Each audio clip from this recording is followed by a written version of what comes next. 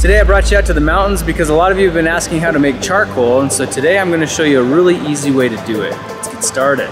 Now charcoal may not seem that sexy of a thing to make, but it's actually very valuable. We buy it in bags usually for grilling, for summertime cooking, but it's also used for melting metals with the Mini Metal Foundry. Some medical applications use it for extracting poisons out of your stomach if you swallow something wrong. It's used in air filters, water filters, and pyrotechnics for making black powder. So it's a very versatile substance and it's very easy to make. Now all you need to get started is some kind of a steel can, like a coffee can or a tuna can. Even a can of beans will work. I just went to the paint section at Home Depot and got one of these 1-quart paint cans. You can see it's empty. It's about $2.50, but while you're there, you may as well pick up some of these paint stir sticks as well. They're completely free. You can usually get about as many as you want, and these are what we're going to be using to make the charcoal itself. Now these paint sticks are obviously too long to fit in there by themselves, so we need to break them into smaller pieces, but the idea is to shove as many of them as we can get in there at once. So let's get busy.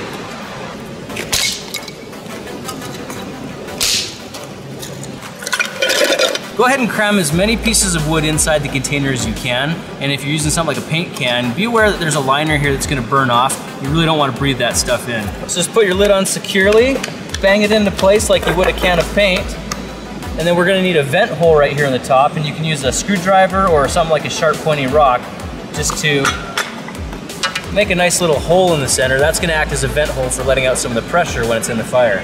Now you don't have to use paint stir sticks to make your charcoal. In fact, you can use any sticks lying around the ground or even some leftover sawdust. They'll work just as well. I've got 3 cans of wood here. One is our paint stir sticks. Another one is filled with sawdust. Another one is random twigs and sticks we found at the ground. So let's light up a fire and get these things roasting.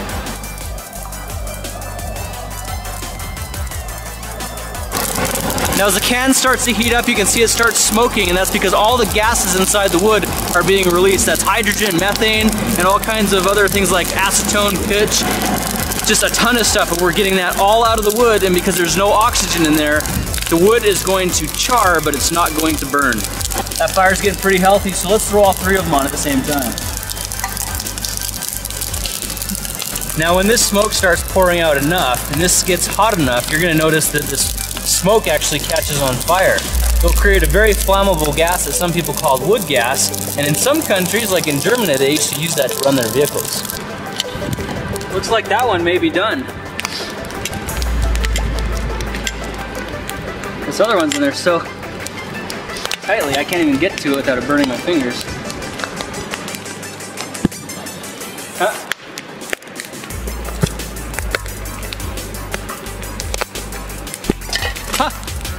Oh no, my charcoal caught on fire.